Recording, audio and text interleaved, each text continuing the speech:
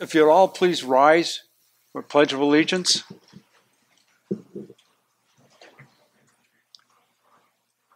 I pledge allegiance to the United States of America and to the republic for which it stands, one nation, under God, indivisible, with liberty and justice for all. Thank you.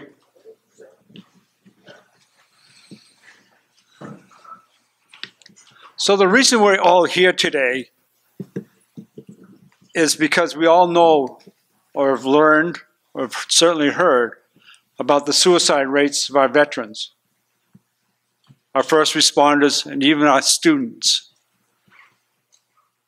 The ranges for students range from the numbers we hear about suicides or death by suicide, I guess is the official term.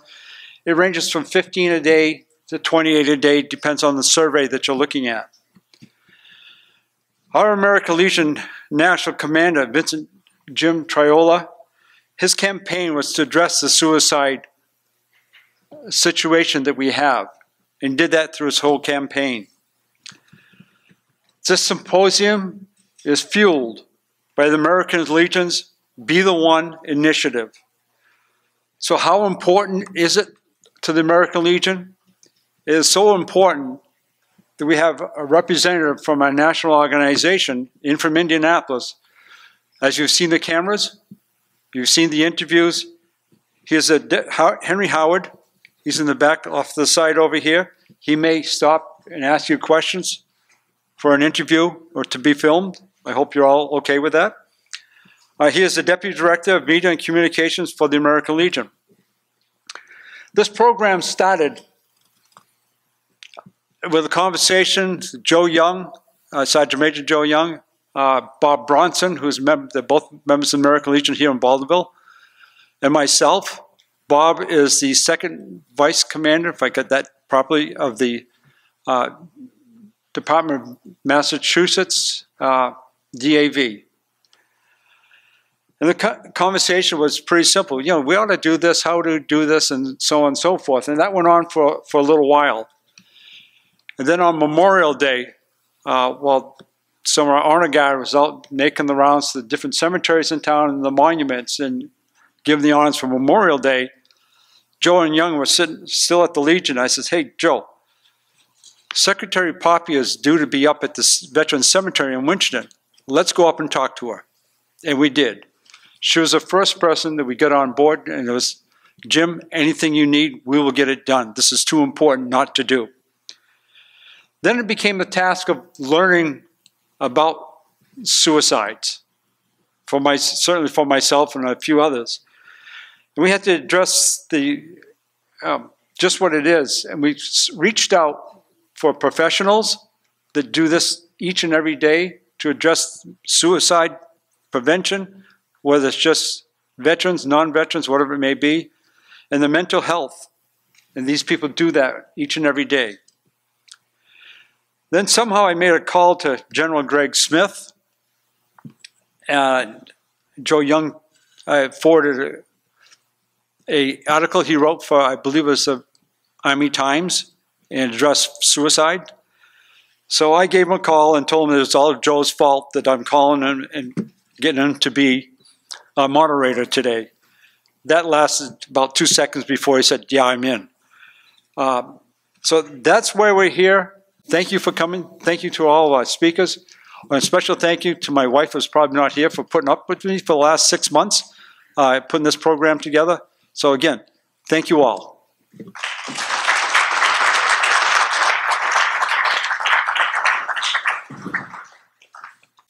Good morning, ladies and gentlemen.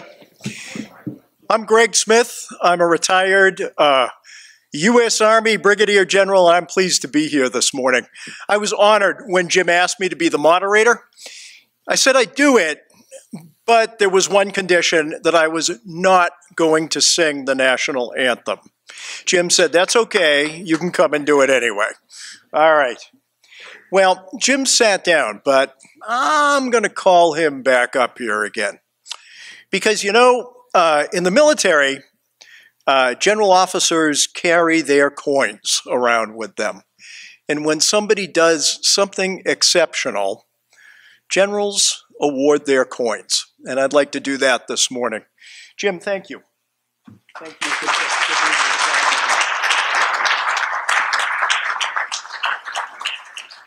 Sometimes we wonder, what difference can one person make? Well, Jim Brehio is sitting here as an example of the difference that one person can make, because he's filled this hall this morning, and we're all here because of him. Thank you, Jim.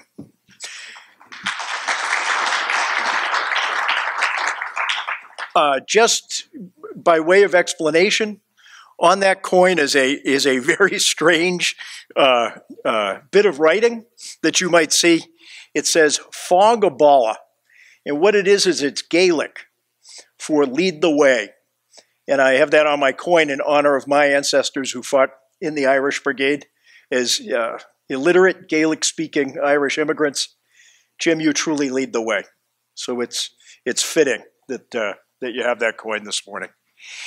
I'd also like to express my thanks to a longtime friend and colleague, and he really has rolled out the welcome mat for us this morning. I am a former public school educator, and I have to say I have never seen a superintendent of schools carrying tables before in my life, but that's who Dr. Chris Cassavant is. Chris, thank you for hosting us this morning.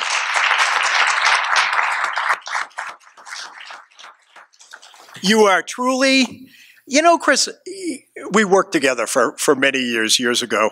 I don't think I have said many nice things, but I am going to say it this morning. You lead by example, and that's an inspiration. Thank you, Chris.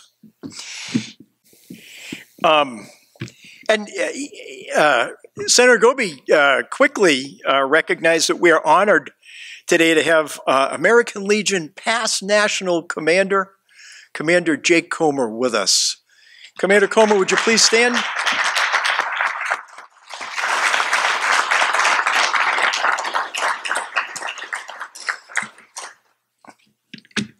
So, ladies and gentlemen, I'm honored to be here today. And I guess I'd like to just take a minute to explain why I'm honored to be here today. So, I wore the uniform of our country proudly for 38 years, as many of you did. My last assignment was to have the privilege of commanding the Massachusetts Army National Guard. During the time that I was commander, it was a time of real challenge. Elements of the Massachusetts National Guard served all over the world, including combat deployments in Iraq and combat deployments in Afghanistan, as well as peacekeeping missions in far-flung places. In addition to that, during the time that I was in command, the Guard saved lives. I saw that in floods, blizzards, hurricanes. And towards the end of my tour as commander, I watched them safeguard the city of Boston after a horrific terrorist attack. And I was pleased of the role that we were able to take in bringing the terrorists to justice. But amidst that time of honor and challenge, I faced the toughest task or tasks that I ever faced during the time that I was in uniform across all those 38 years. 12 times I presided at funerals for young men and women who took their lives by their own hands. And the hardest part of the funeral honors, which are in so many ways so beautiful, was to take the tightly folded flag of our country, to take a knee in front of a mother, a father, a wife, a husband, a lover, and to say these words: on behalf of the President of the United States and a grateful nation, please accept this flag as a symbol of appreciation for your loved one's honorable and faithful service. And then at that point, the presiding officer transfers the tightly folded flag to that loved one. it's inevitable that you make eye contact. And in that moment, I was conscious of this electricity, this horrible, terrible electricity that goes back and forth, because that is the end. It's a moment of intense sorrow. And when I stepped away from the grave, I always said to myself, why? Why does this strong, capable soldier, airman, first responder, this person who has pledged their lives to save others, why did they take their own life? You know what? I'm never going to understand it. You'll never understand it. And even the wise people on stage with me today will never understand it. But we're gathered here today because there are things that we can do to minimize, to prevent, to help save somebody else's life. We'll never know the darkness that is in the souls of the people who finally decide to take their own lives. But I know this. On this beautiful day, there's light. There's hope. There's hope because there are service providers out in the hallways here on stage who are standing ready to help people who are sinking into darkness. They are light. They are hope. You are light and you are hope because you care and because you're here today. So thank you all for being here. I salute you and I applaud you for coming today.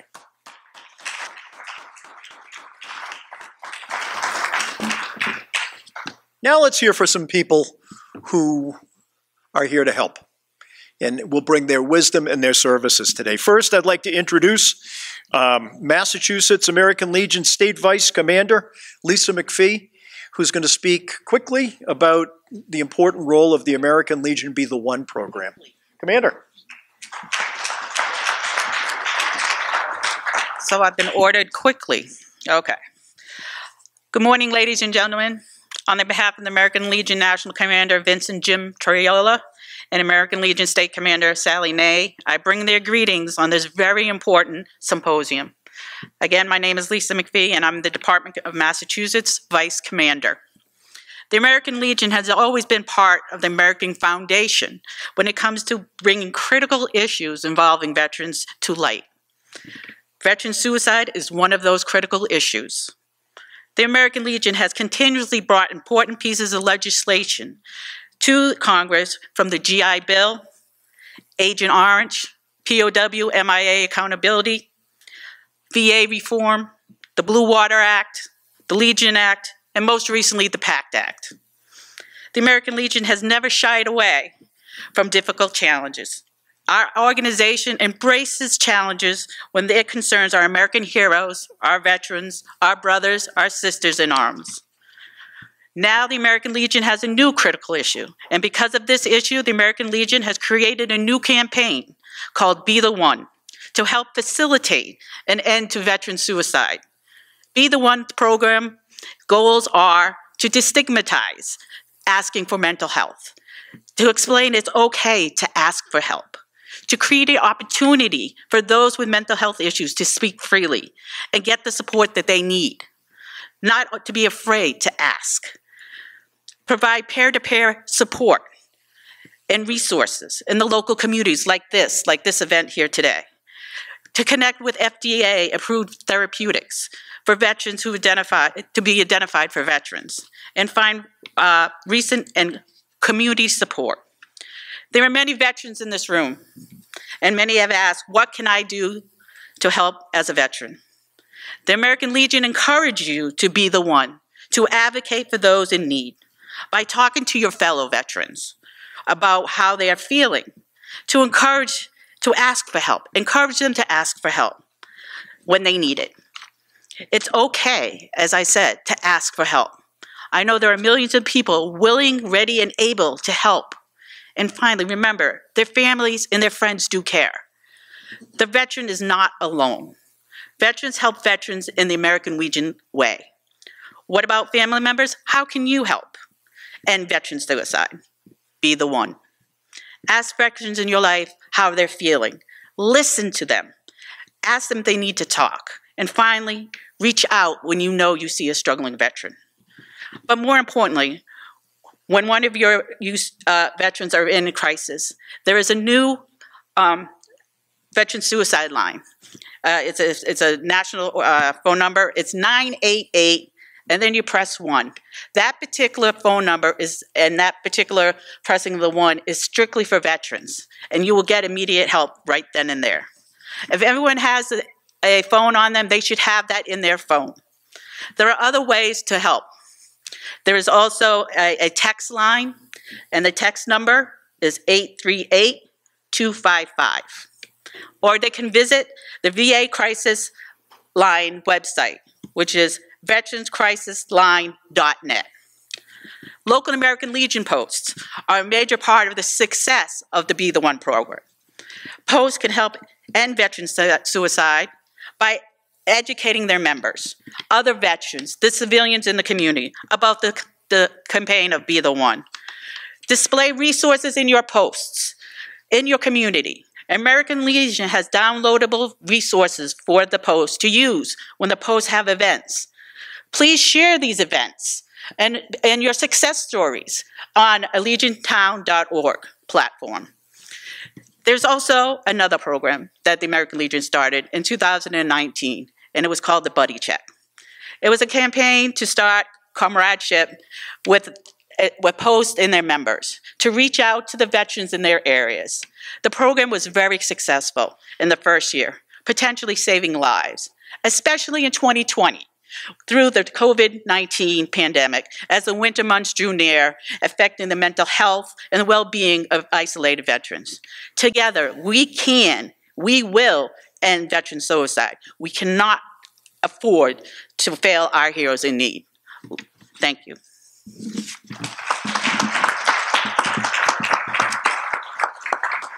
Still on your papers. Was that quick enough? That was great. Thank you, Lisa. Thank you for a second.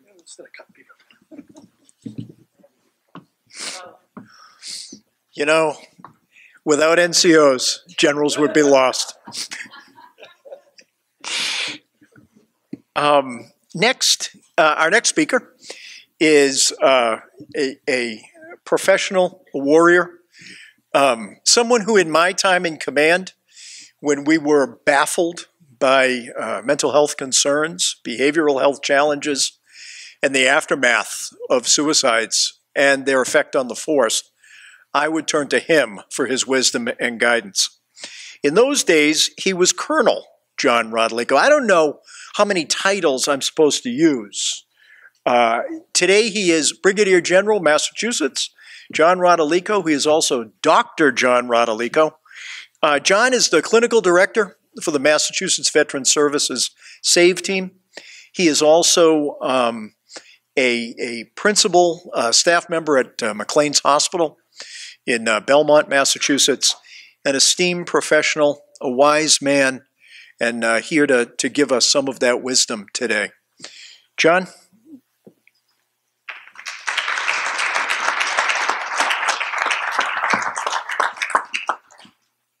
Thank you, General Smith, for those kind words. It's a pleasure to be here, and good morning. What I'm going to do today is not go on a big speech. It was hard for me, but I left all my PowerPoints at home today, so I'm just going to go off a script. I'm not going to read it. I'm really just talking off the top of my head.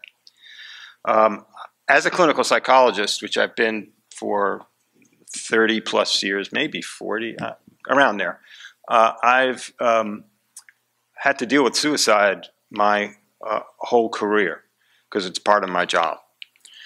And I'm as baffled as everybody else about why.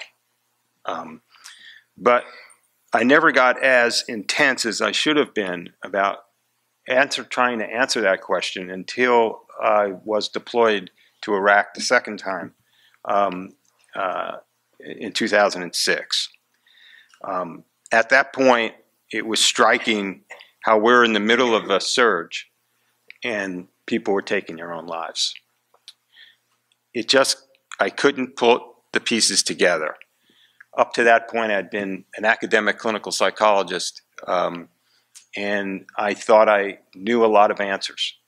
I didn't know anything. So since then, I have tried my best to try and answer that question, and I'll continue to do that. The only way I can describe it is it's an attempt for a person to solve a problem of intense psychological pain and sometimes physical pain. And that was the answer at that time. And I'm going to get back to that at the end of this short speech.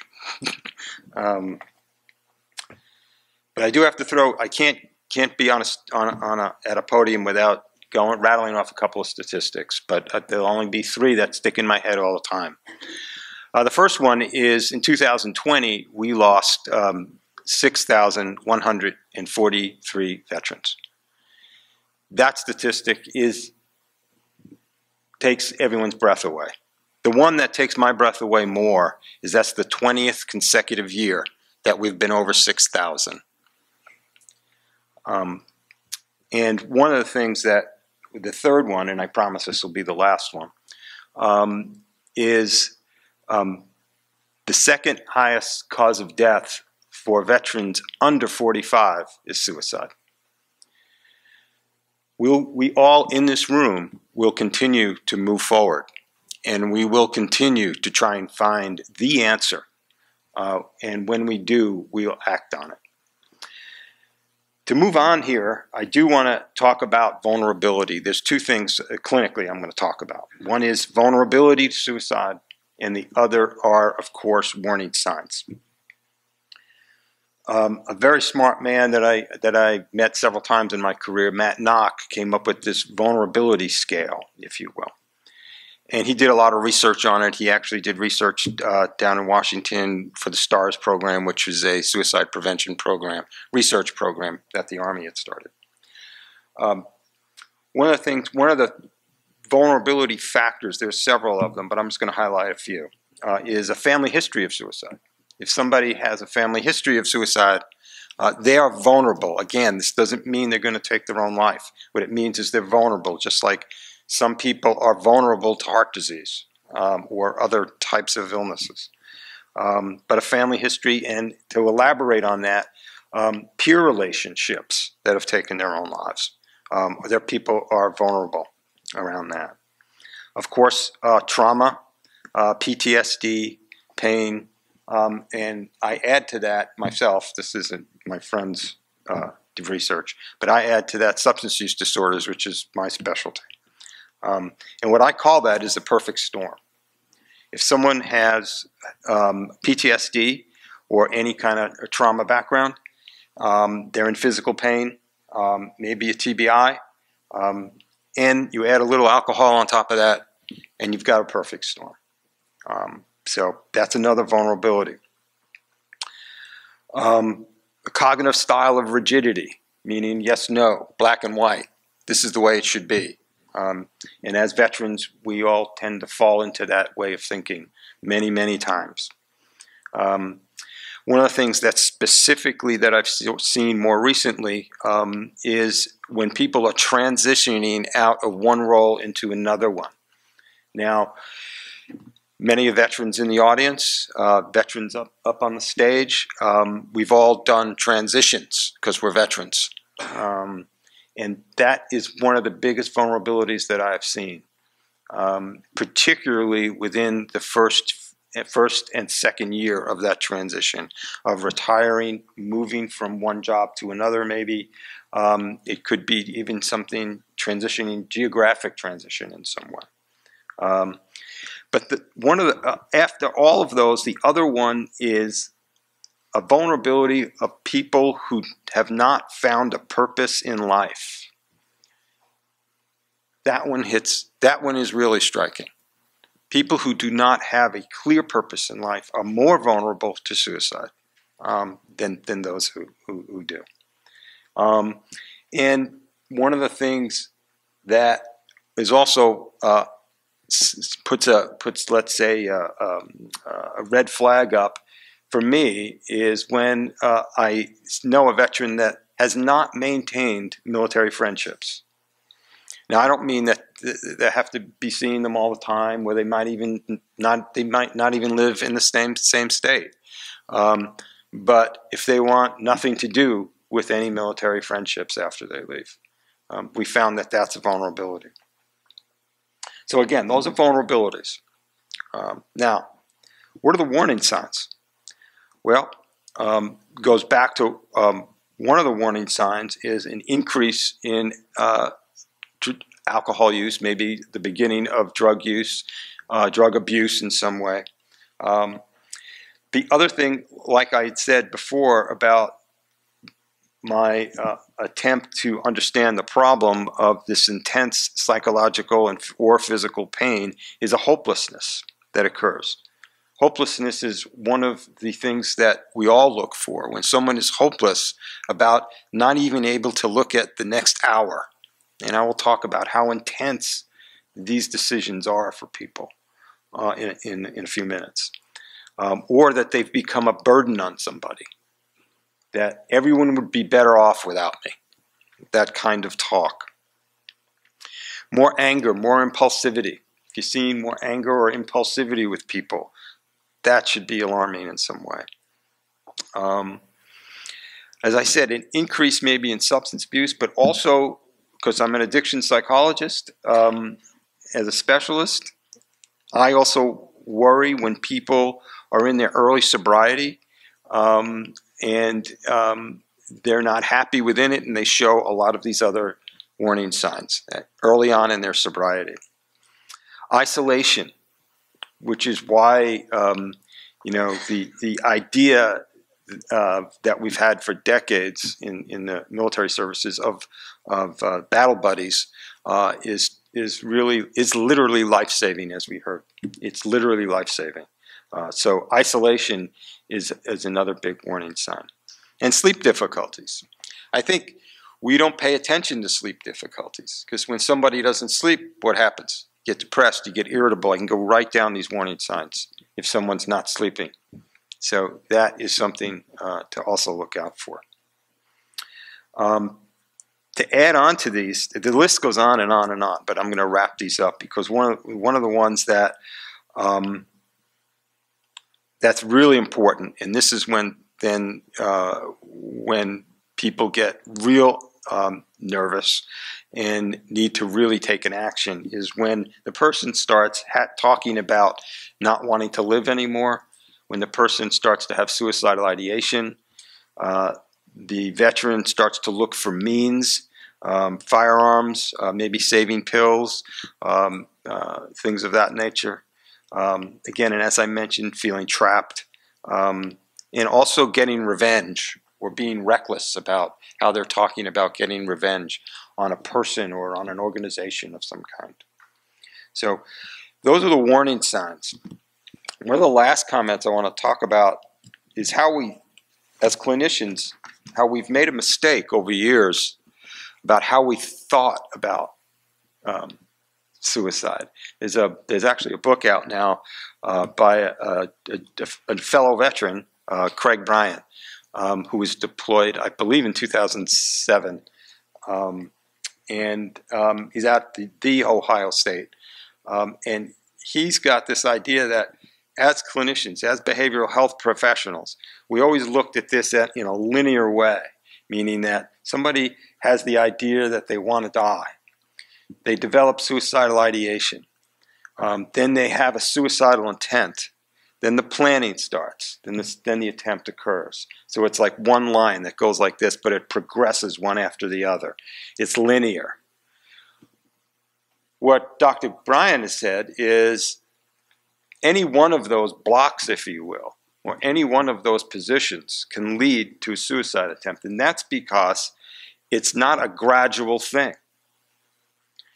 We've all, maybe unfortunately, known people who have taken their lives and no one knew it. No one could see it. That's because there's this intense surge of hopelessness in that person's life at that time, where 2 days before it wasn't there. So when you see the signs that I just outlined, it's important to have the conversation with them. And I know I'm early on in the program here, so you're going to be hearing a lot more about this. But it's important to take action at that point. I'm going to end there, General Smith, because I know there's more people here. You were hiding in the wings, sir. But I will be up here to take questions later. So thanks for having me, and I hope you enjoy the rest of the day. Great. Thank you, sir. Thank you, Dr. Rodolico. And as Dr. Rodolico mentioned, he'll be here for questions and answer when we finish our first session. Next, I'd like to introduce someone who, while Jim Brehio has been the driving force behind this event, someone who's operated kind of behind the scenes and sort of made this happen by filling in quietly filling in all of the empty spaces, has been Master Sergeant retired Sheila Pelletier. Sheila is an Operation Iraqi Freedom veteran, and she is going to be speaking about the Disabled American Veterans National Women's Committee. Sheila, I'd like to present you with my coin, or I should say, Master Sergeant, I present you with my coin. Thank you for making this happen.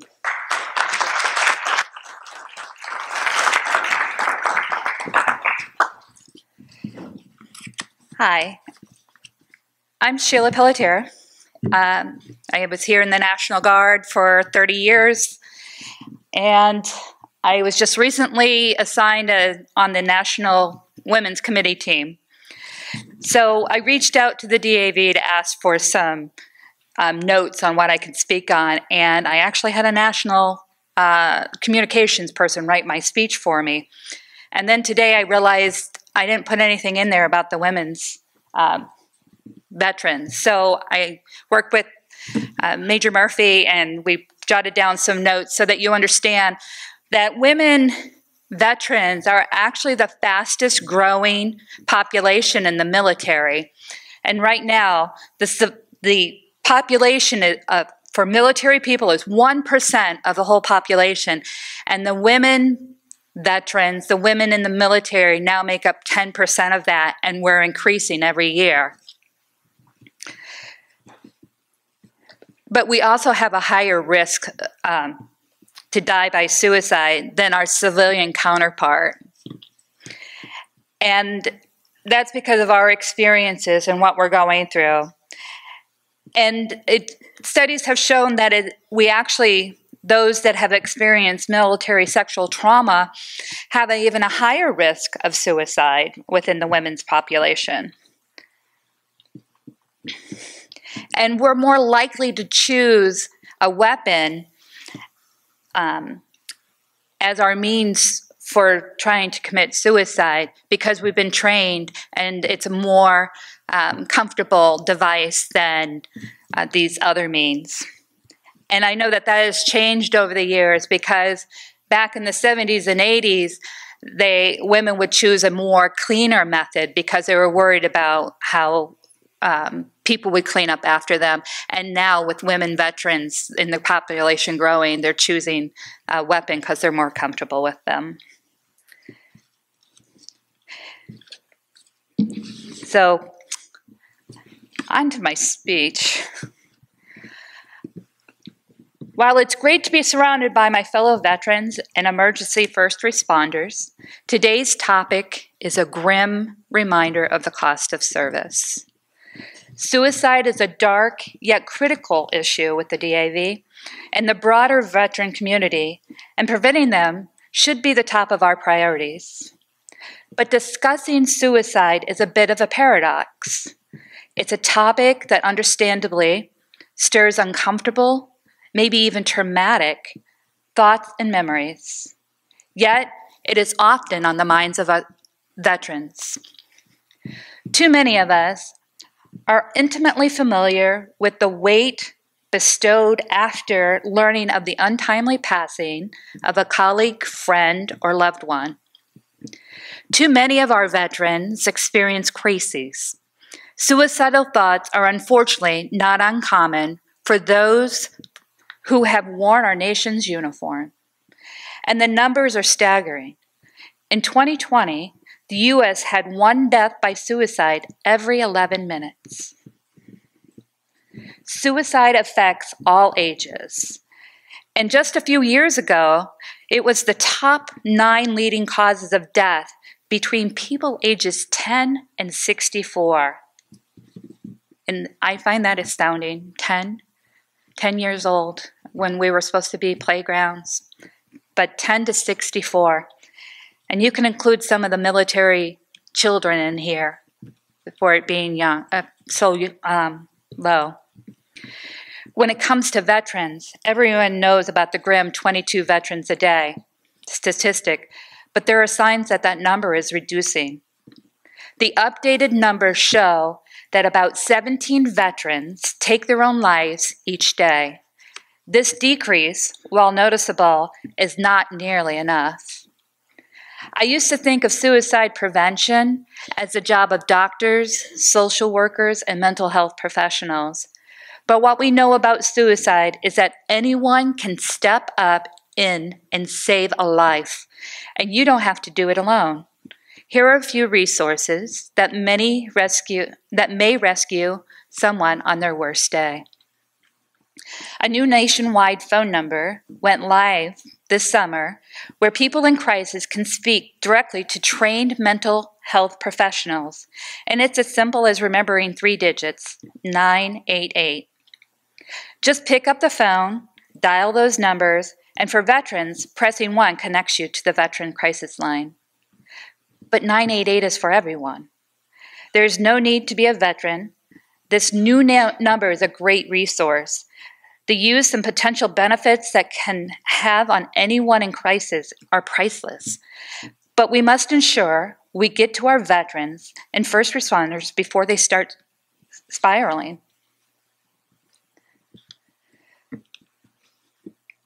The relationship between suicide and economic security is complex, but one study finds that the suicide rate increases by 1 to 1.6% for every 1 percentage point increase in unemployment.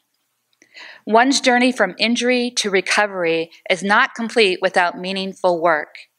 If you know a veteran looking for a job, DAV has job fairs in many major cities across the country with our partner, Recruit Military. An impactful job, a means to support a family, to put food on the table. Many take that for granted, and when some people are thrown into joblessness, they are thrown into uncertainty. And that's one way our mental health takes a toll, allowing dangerous thoughts to creep in. I would be remiss if I did not mention a new powerful employment tool, DAV, acquired earlier this year, Patriot Boot Camp. The dynamic entrepreneurial program helps veterans, military members, and spouses become creators, inventors, and entrepreneurs. Whether you're a current business owner or an aspiring employer with a business plan, DAV, Patriot Boot Camp, can help. The role of unemployment and financial hardship cannot be overstated. A common thread of suicidal thoughts and behaviors is helplessness. But there are resources to help, and you can learn more about this one at patriotbootcamp.org. If you take one thing away from this, let it be that you can be the first line of defense in preventing suicide. The numbers and resources can be a godsend, but it doesn't replace our personal connections, particularly as veterans. If you see anyone struggling, tell them they aren't alone. Point them in the right direction, but above all else, be there for one another. Thank you.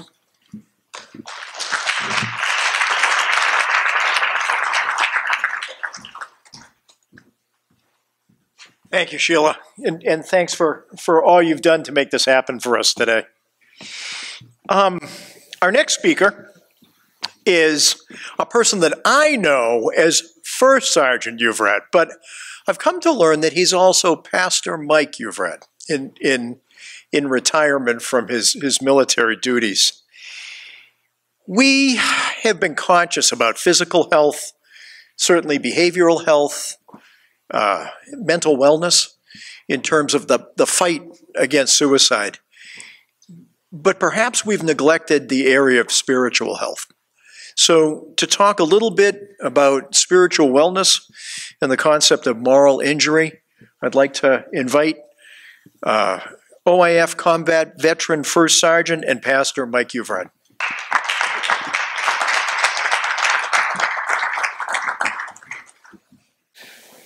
Like General Smith said, I'm Pastor Mike Euvrard. I'm a retired Master Sergeant, also known as a First Sergeant.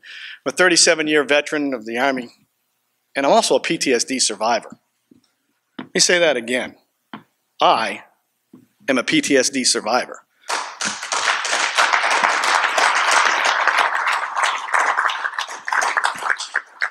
I made it through the dark days, and I'm here to tell you, you can make it through the dark days also. So when I meet up with some of my old soldiers and they say, how's it going? And they find out I'm a pastor, the first thing they say is, well, after they stop laughing, the first thing they say is, wow, First Sergeant, you were so intense. And yeah, that's a pretty good way to explain who I was. I was intense. I could get into a role or in a mood where I would throw out some pretty colorful words and expressions that would make a statue blush. And I was a master at the First Sergeant's #1 weapon, the knife hand. I would get your attention with this. I was so good at it, I one time made one of my platoon sergeants cry in front of his soldiers. It was kind of funny at the time, but now I'm sorry I did it, and it's still kind of funny. I'm sorry. But that's who I was. Then I took on a new role in retirement, and now I talk to veterans about faith and how your faith, no matter what it is, can help you through some really difficult times. I don't like standing behind a podium. So today I'd like to talk to you all about balance and balance in your life. Recently, my wife and I and my brother-in-law and his son were on a trip to Kentucky. Now that's a pretty long trip from Massachusetts in a car. And as with any long trip, you strike up some really strange conversations. And we're traveling down the highway through Connecticut, and I'm driving, and I look up, and there's a high-tension wire, and well, what do you think's on the high-tension wire in a cool winter, fall morning in Massachusetts? Birds, right? So my demented mind starts thinking, how the heck do those things not get electrocuted? Well, that struck up a conversation for about 10 minutes, and finally, my wife, with the assistance of her best friend Google, found out how birds don't get electrocuted. Go figure. And I know that if I step on a wire, and I've learned this by the time in the military, my working with emergency management, if you touch a downed wire, that's one of the fastest ways to see God right now. So we don't do that, but the birds get to do that. So I'm like, So we're driving along a little bit more, and I'm still thinking about the birds on the wire. How do birds balance on that wire? And we laughed a little bit, and I said, you know what? The only explanation I have is bird balance. They've got to have bird balance or something. So when everybody in the car stopped laughing at my theory of bird balance, goes back with her best friend Google and finds out, and she's scrolling through and scrolling through and scrolling through, and then all of a sudden she puts the phone down and she gets real quiet. I just keep driving, and I look over and I say, and? She says, bird balance. I'm like, really? I was right. Because she's always right on top of it. She wants to debunk any of my theories. She revels in it, making me say, hey, you're wrong. But actually, I was right this time. So I keep driving. Huh. Bird balance. So we thought about that, and we found out that birds balance similar to people. We have a gyroscope in our inner ears that help us balance, to keep us balanced. But birds have another organ that helps them balance. It's called the LSO. And the LSO is located at the base of their spine. And it's a globby mass organ that helps them balance on wires. Imagine that. The bird's ass helps him balance. Man, I should be able to balance on anything. And some of you, we can need to do a flamingo balance here. So I was like, well, why do birds have this special balance? How did they get this special balance? And I said, well, there's only one reason that birds have this special balance. And it's because God, bless you, God gave it to him. Well, did God give me the ability to balance on a wire? Because I'd be out there with my friends. Hey, what do you think about the Astros in the World Series tonight? Yeah, I don't know. Hey, and hey, look, a French fry. But we don't have that kind of balance. And I'll put this back here. He gave us balancing tools. And I like to think that in life, we have two bags. We have one bag that is our physical bag. And we have another bag that is for intellectual stuff. So what goes in our physical bag? Well, work goes in our physical bag. Home goes in our physical bag.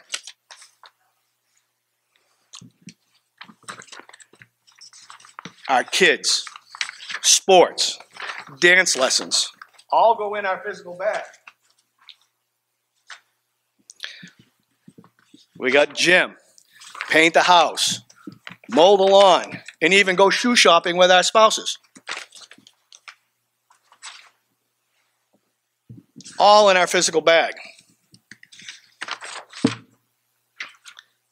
And it gets to the point where that bag becomes as heavy as Thor's hammer.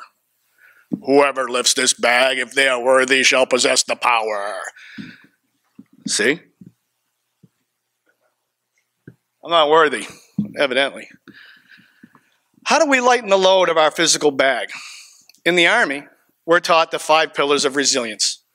The physical, emotional, social, family, and what I think is one of the most important pillars of resiliency, spirituality. Well, how do we make that bag lighter? We add faith to our other bag. As we begin to explore our faith, we take the first steps and admit to God that we have an issue, that we're not okay. But God tells us it's okay not to be okay. In 1 Peter, it says, cast all your anxiety on him because he cares for you. It tells us we have a source to relieve our anxiety in life. Cast it upon him because he cares for you. As we work on our newfound faith and we begin to get more balance, we continue to add faith. It doesn't happen overnight, but over time,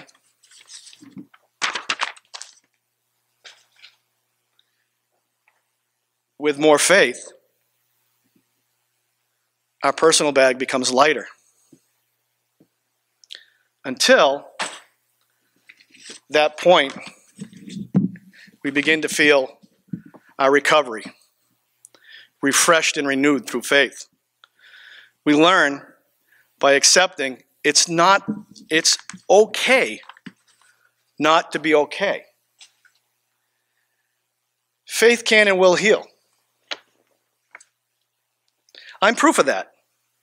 There was a time, like Thomas, I too doubted. But I saw. I began to believe. And over time, my faith gave me new hope and a new beginning. Look at me, a troubled soldier, a first sergeant, leader of men, who admitted his fallings, his shortcomings, and became a man of faith. And I promise you, as with me, it can and will do the same for you. So I'll be here all day. If you'd like to talk to me, I'll talk to you. I just love talking to veterans. It's one of the things I seek out, to talk to veterans. And it's not always, we don't always talk about faith, but most of the times the conversation comes around to faith. And it's just a way, it's another tool in your toolbox. It's one that we avoid sometimes because we're afraid. We don't know how to start it. And that's the most difficult part of any road to recovery, is that first step. That step that we knock on a door, or we call a friend, and we say, I'm not okay. And we're here to tell you that you can be okay, and it's not a bad thing. I know plenty of survivors of PTSD and suicide attempts, and they all say the same thing. It's okay not to be okay. You can survive not being okay because you have faith and you have friends and you have a community of veterans that we all desperately care for each other. If you're a veteran, you could meet another veteran who is 2 decades served before you, and you treat them as a brother or a sister. You love them like you love your own family. And it's something that the civilian population really doesn't understand, that our connection runs deeper than what they can imagine. We're a family, and families look out for each other, and they take care of each other no matter what. And I tell you, you can do that through faith. Thank you.